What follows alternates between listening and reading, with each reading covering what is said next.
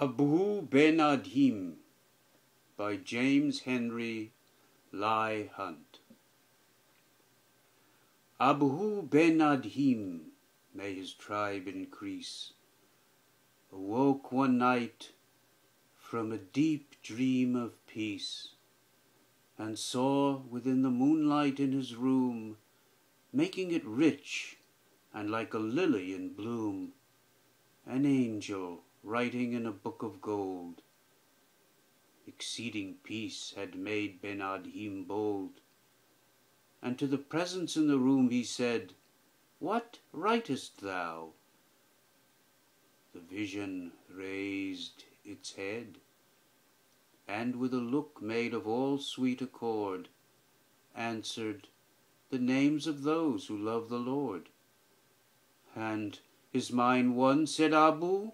"Nay, not so," replied the angel.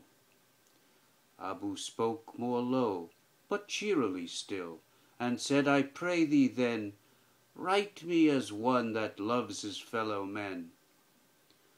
The angel wrote and vanished.